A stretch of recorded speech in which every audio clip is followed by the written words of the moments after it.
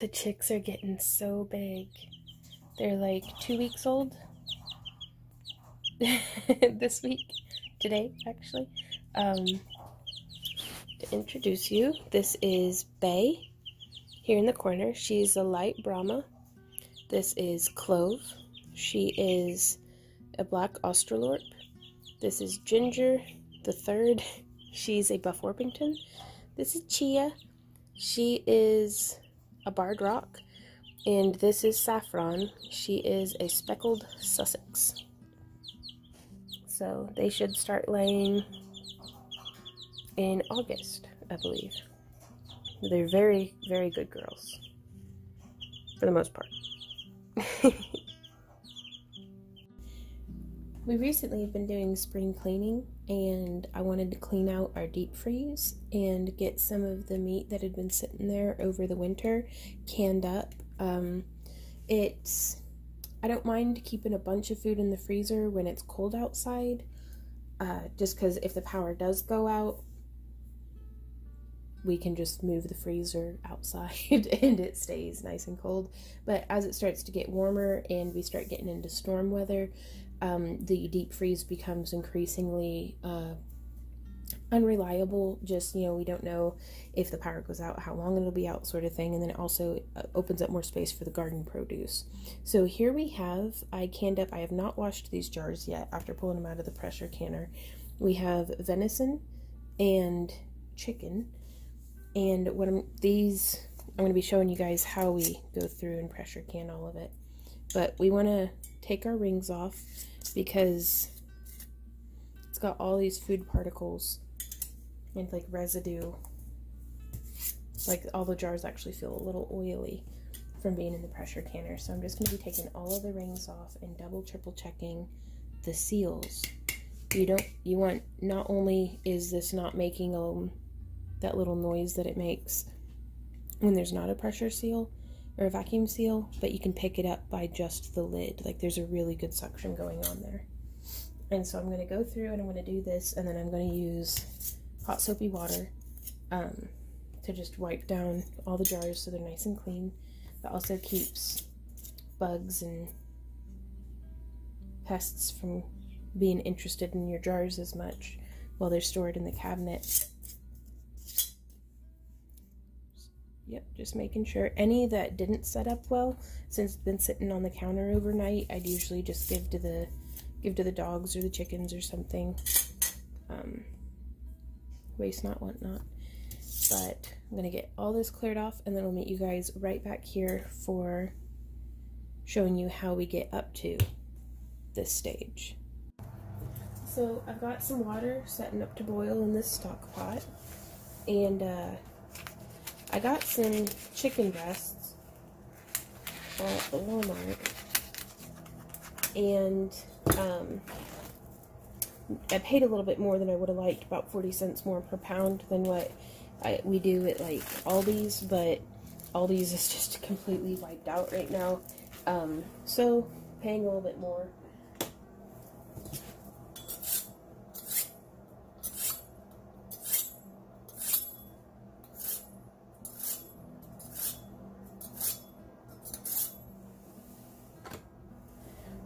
And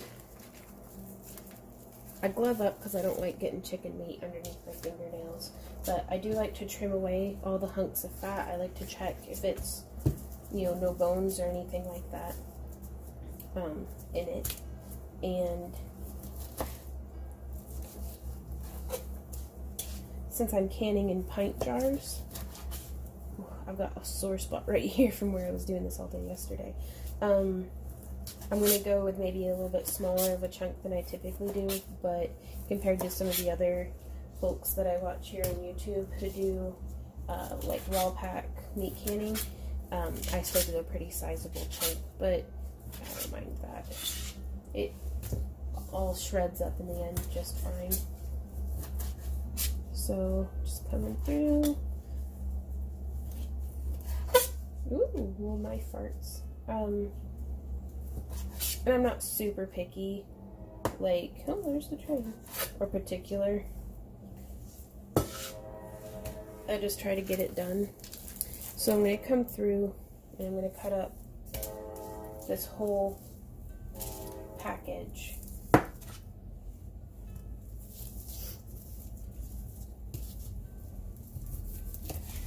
Just like so.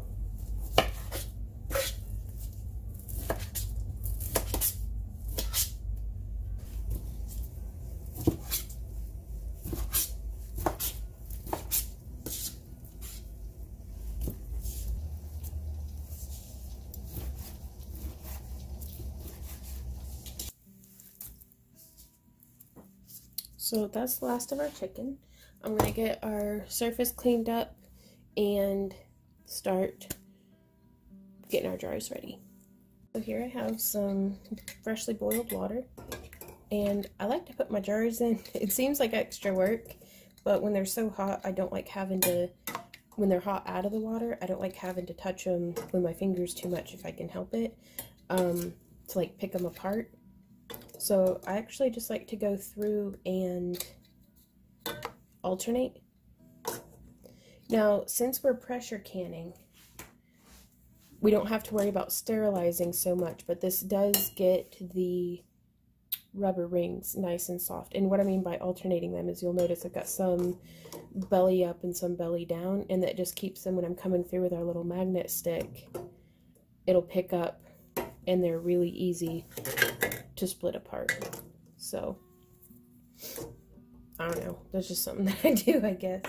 Don't know if it's actually effective, but so I've got some very hot and soapy water here, getting all of our rings and cans washed. Just want to make sure, even though we are pressure canning and it's going to be in there for like an hour and 15 minutes, at like at least 10 pounds of pressure, I still, never hurts to be just a little extra careful. So just coming through, and you can see it's 130 degrees. It drops pretty rapidly, but it's pretty hot water, is the moral of that story. So I have to glove up or it scalds me. But it gets the jars nice and hot and ready.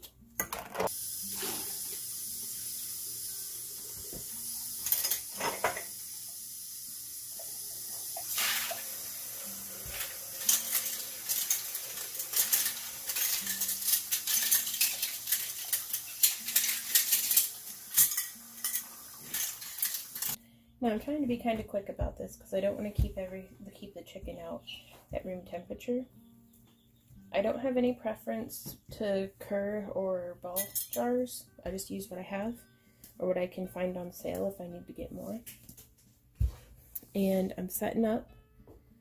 I've got my freshly washed funnel, and I am just packing in the chicken. I do try to only use wide mouth jars though. I really prefer having, like, being able to fit my hand in there, and also I wanted all of my jars to like be compatible, like all of my lids and rings and everything, and so I really like that. But I also don't really make a whole lot of jams and jellies and stuff, so I don't really worry so much about needing smaller containers, and even then you can find the smaller containers in wide mouth sometimes. Trying my best to not make a huge mess, but, well, welcome to my kitchen. And I'm trying to get the chunks of chicken up to about an inch of headspace, maybe a little less. We are going to be topping this off with our boiled water. I've turned the heat off because it got to a nice rolling boil. And this towel will most definitely need to go into the wash. I am making a mess. And I always try to prep up more jars than what I actually need. That way I don't have like chicken hands and just everything's kind of going and I run out of space, but I still have food left. So I'd rather wash a few more jars than necessary to be very well prepared. Getting those in there. It looks like I'm gonna have enough for this jar and maybe a little bit of one more. So let's see, I'll probably be able to just top off some of the other jars.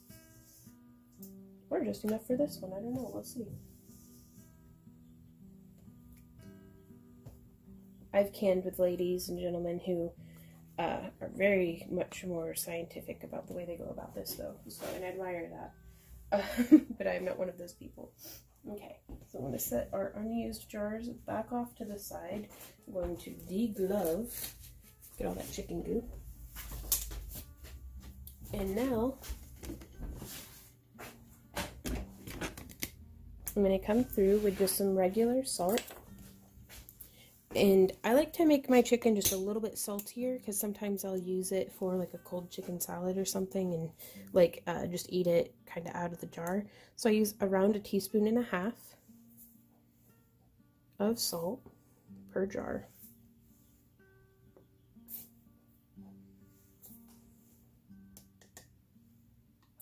And I use this funnel for everything when I'm canning because my aim is not that great. Coming around, okay, there we go. Okay, going back to our first jar.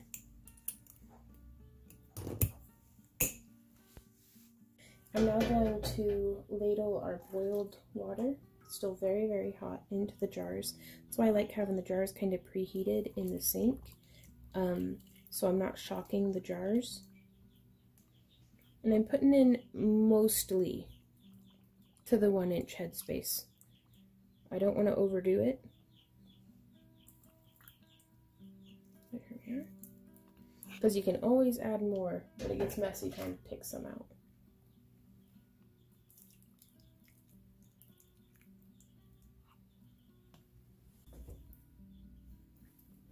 So,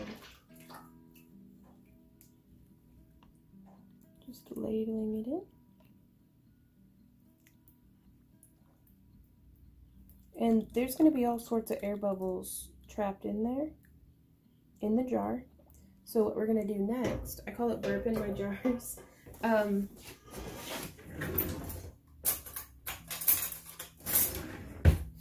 If you're new to canning and you buy the kit that has the can lifter and the little magnet thingy and the wide mouth, they'll often come with like this little bubble remover, like spatula thing. I just use a butter knife.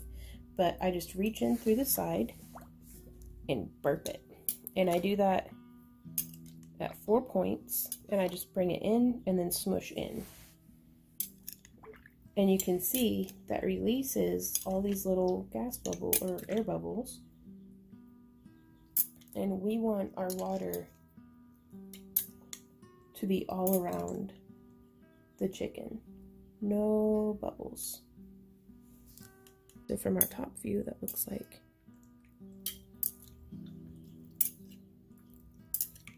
And this is another reason why I prefer the wide mouth jars. I don't much care for jars that have shoulders on them because you can get air bubbles trapped up underneath there. It just, I don't know. It doesn't feel as just straightforward. And it's alright if it's, you know, kind of the boiling water you pour it in and it's kind of cooking the chicken. That's where we're going to be cooking it in the canner anyways. So now I come through and I'm a little bit more careful about making sure that we have the correct amount of headspace in the jars. Just getting that too. You can hear the chicks playing in the other room. You could also season. I like thyme and garlic and onion powder in my chicken like this sometimes if I'm using it for in like a soup or a stew or who knows what. But also you can always season it later. So now we're going to come through with some hot vinegar water. The vinegar just removes the oils from the chicken or my fingers or anything like that. And I just want to get any messy spills or anything up off of the edge of our jars. And now we'll come through and position our lids.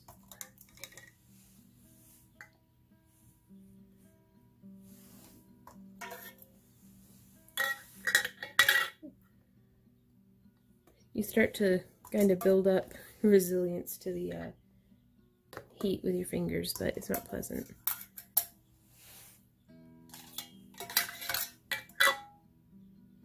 And we're just going to get them all positioned nice and centered. Like some folks will reuse their lids, but it depends on, you want a really nice seal. This rubber gasket here, that's the really important part of these lids, because that's going to keep the air vacuumed. Now we have our clean rings.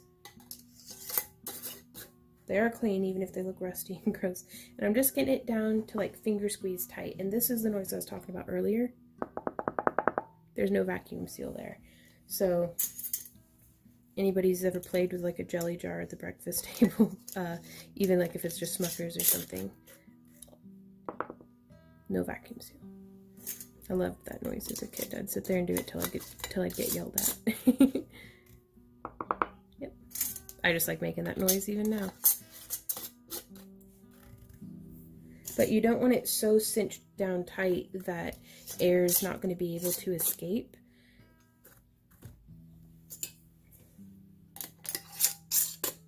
Because as we're heating these in the canner, the hot air, the liquid's going to boil and it's going to be pushing air out. And then as it cools, it'll suction back down. So we want that transition to be able to happen, but we don't want stuff just blowing out the top. So this is my Presto 23 quart canner. And I have just a bit of water in the bottom. Follow the manufacturer's instructions for your canner. Oh, that's a big glug. Normally I do a smaller glug than that of vinegar, but we have very hard water here, so that keeps the mineral deposits from happening on my jars. And these are some canned up venison. Did it the exact same way last night, and then had them in the fridge, and then I just had them sitting out on the side counter while I was getting my chicken ready, because I can fit 14 pint cans into this canner, and I don't want them touching, so they'll be rocking around hitting each other. And I've got a tray in the bottom that came with the canner, and I have another one on the way, but it's just not here yet, and I'm not quite willing to wait. I've been functioning for years without a tray for the second level anyhow. But what I do is I'll just sit the cans on top of the one below them, and I'd prefer a rack, I think, but making do. So I didn't have quite enough cans to get a whole batch, but oh well. So now I'm putting on our lid. Always check and make sure. I checked the seal real well yesterday, so I know it's doing well. But just practice good safety. I always keep an extra seal in stock as well. They aren't too expensive.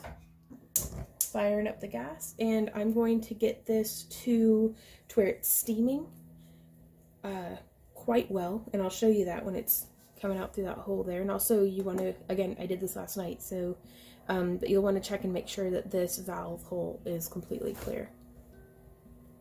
So you can see it's steaming, and the back right here is starting to like kind of spit a bit.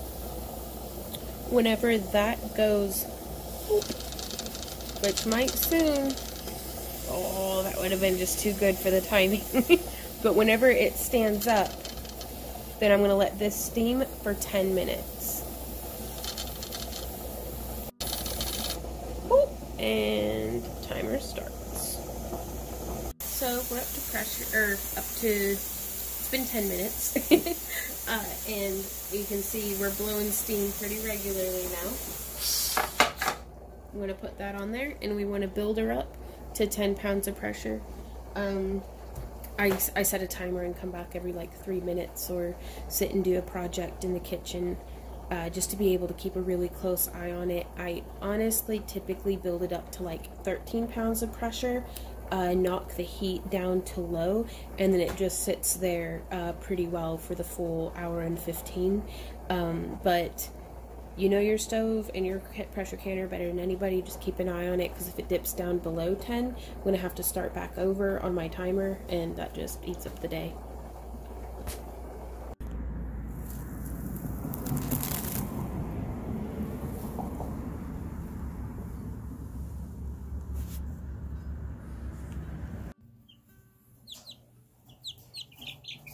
There you go, girls.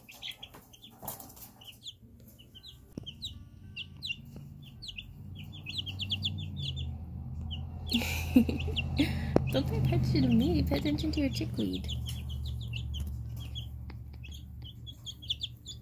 They love this stuff.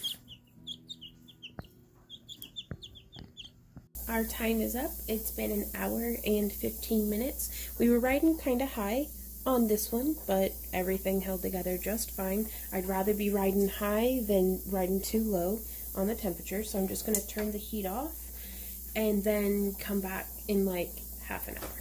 So at this point, we just want to let it cool down 100% at its own rate.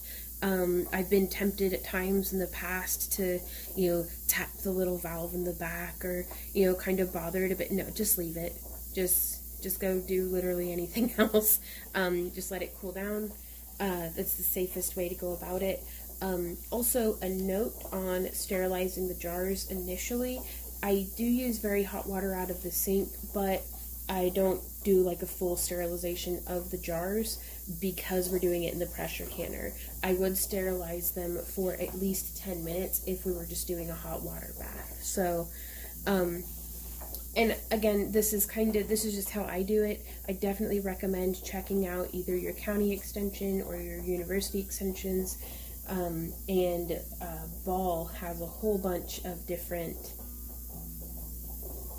resources and cookbooks and recipe books and articles and different things that you can check out and really follow the instructions much better than I have here, because you want to stay safe. Okay, our pressure's back down to 0. The little valve has gone back down. I'm going to remove our weight, and be sure to open the pot away from you because there's going to be a lot of steam. So I'm actually going to grab another oven mitt.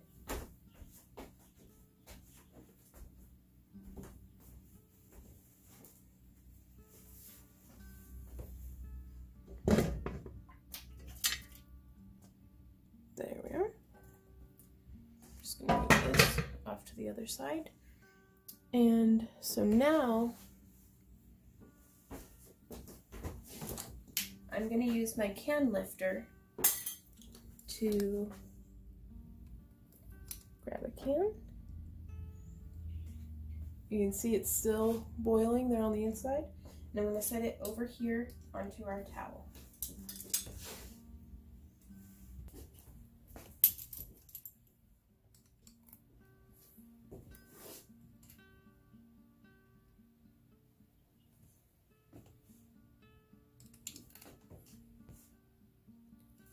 And I'm going to leave these cans to cool to room temperature for a few hours. No sense in rushing them. And then I'm going to remove the rings and wash them with hot soapy water. It looks like we had 2 cans on the second layer burst. There, they broke along that bottom.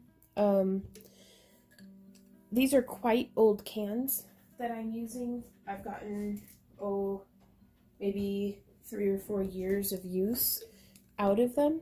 yeah, so that was 2 cans. So last batch I didn't have any cans break, but I can't recommend eating the chicken, like, or whatever it is that you've canned, just in case you don't want to eat glass, like, so I'll probably compost it, but what you do with that is on you. I don't know how to avoid this breakage over time. I don't know if that's just something that happens always, or if maybe having the second rack to separate the bottom and top layer might be helpful. So we'll kind of see how that goes. I'll keep you all in the loop, but I'd love to hear about y'all's experience with canning or pressure canning, and if you have any breakage like that, and if you do, what do you do with it? Like, I'm just shooting in the dark here on this, but so I hate to waste food, but again, I don't know if anybody ever feels like eating broken glass. So once the cans are clean, dried, cooled, everything, I go through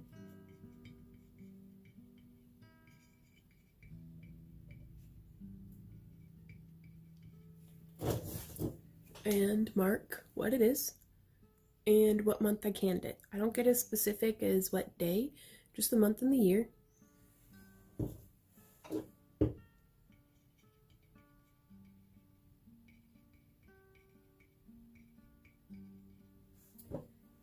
And I do that on all of the cans until they're all labeled, and then I load them up onto their long-term storage shelf. I try to avoid stacking the cans on top of each other because I want to be able to go through with just a quick feel and make sure that the lids are still secured. If they're sitting on top of each other, the pressure of one can on top can keep that kind of pressure, held down. I want it to actually be pretty easy for if they're filling up, if there's, bacteria activity happening. I want it to be able to pop the lid off very easily because that's going to make it much more obvious to me before I eat it. My personal goal is to keep 6 months worth of food in a constant rotation, so I'm eating the oldest and, setting the newest in the back. I really like using these cans for casseroles and stews and soups and different things like that, where I'd kind of be cooking the heck out of it anyways. I love to eat canning on if I have an older chicken that needs culled or harvested, or older rabbit or anything like that, because it really helps break down the toughness of the meat into something much more, much easier to chew, a little bit more flavorful. I love being able to, put the salt and the seasonings and stuff in it.